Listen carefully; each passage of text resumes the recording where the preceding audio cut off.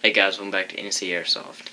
So today we're going to be doing a review on the Matrix / S&T Sportline M4. Now I've owned this gun for 6 months about, so I've done a few I've added some external parts to it here. I've done a black tip, Crytek, I put it on there, front flip up sight, or back, I don't know exactly that. I also done a rail for the other side of it. Sorry if you're hearing a lot of background noise. I'll try to edit that out, but I hope that's not getting annoying to you. But anyway, back to the video. Bought it, like I said, bought it about 6 months ago. A very decent gun. I've also done a shade of gray on it, so yeah, definitely recommend you getting this gun. It's very good with performance wise. It's just an all in all decent gun. So yeah, I'm gonna go do a shooting test on it, and I'll be back in a few. Alright guys, here's our gun here. We're gonna be testing 50 feet at first.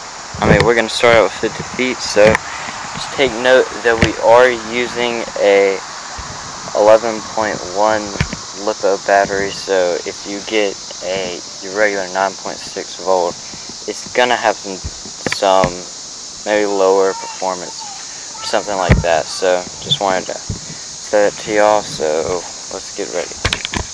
Alright, Matrix Sportline at 50 feet, so let's go.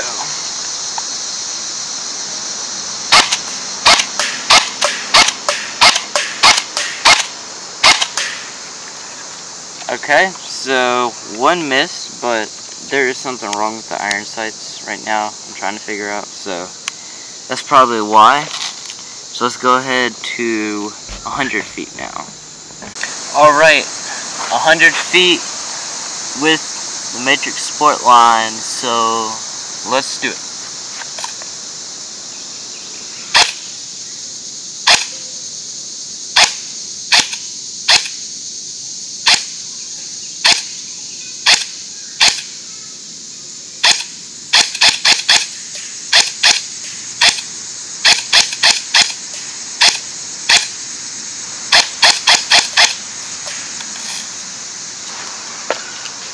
Alright, so that's pretty decent for 100 feet. Hold on, it's fogging up.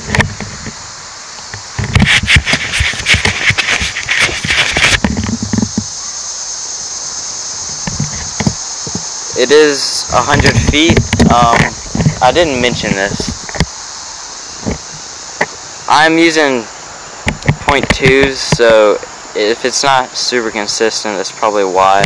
You need to be using like .28s for this, because this gun can hit way better with those. So definitely recommend that. I just didn't have any right now, so I'm using .2s like I said, so that's why I might be a little bit cutting short or something like that. So just want to say that. So let's try full auto at 100 feet.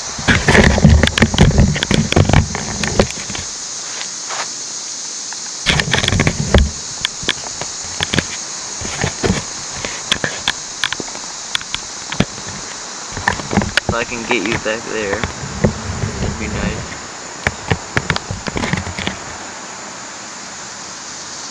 Alright. Full auto, 100 feet. Let's see.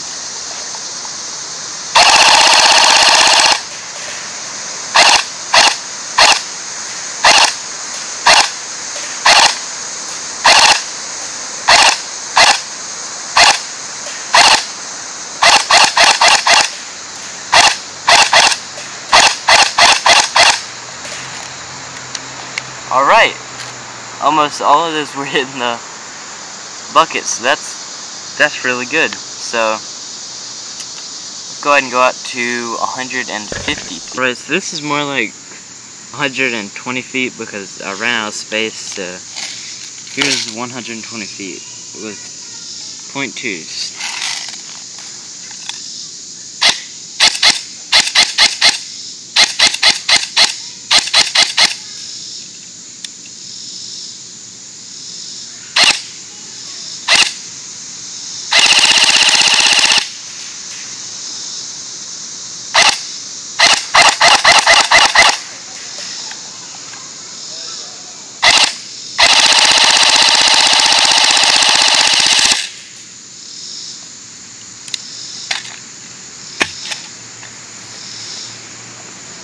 Alright, pretty consistent at 120 feet.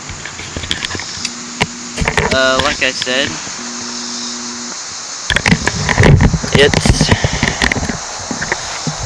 you know, I ran out of space, so there you have it. Pretty consistent at all. It'd probably go to about 200 maybe if you even put a optic on it, so definitely recommend this gun.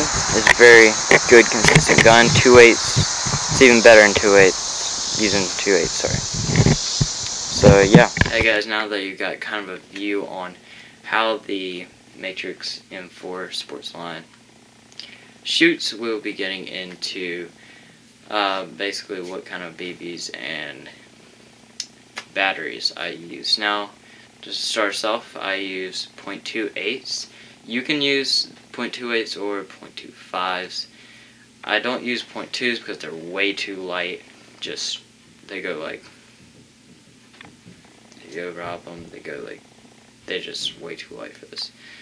So, definitely recommend .25s or .28s. It's heavier BB, will go farther than .2s, and actually a little bit trouble I've had is people they just go,